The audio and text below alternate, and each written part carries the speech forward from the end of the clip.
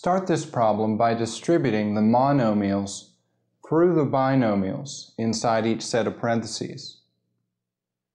So distributing 4x to the third through 3x plus 1, think of 3x as 3x to the first, and multiplying our coefficients and adding the exponents, we have 12x to the fourth plus 4x to the third. Think of this minus 5x squared as plus a negative 5x squared, so that you know you're distributing a negative 5x squared through this second set of parentheses.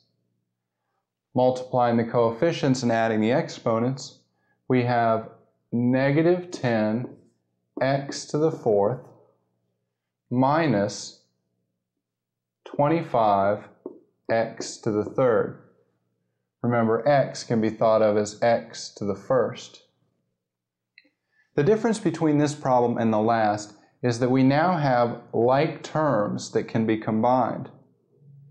12x to the fourth minus 10x to the fourth is 2x to the fourth. And positive 4x to the third minus 25x to the third is negative 21x to the third. So this is our final answer.